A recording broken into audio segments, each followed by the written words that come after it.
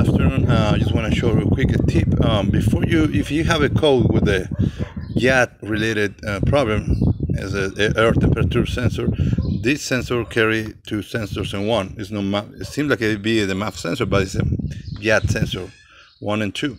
If you go to the data, you'll be find out there.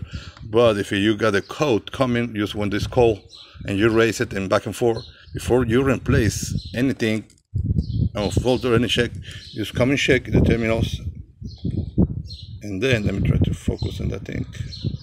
There we go. It's one. It look like a Y, corroded.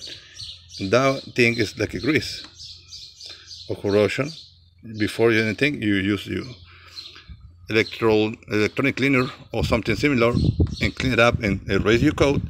Try again, and before you change it, because that thing create high resistance on open circuit code for the IAT sensor. I hope there's a 3.5 EcoBoost turbo F150 2013 to different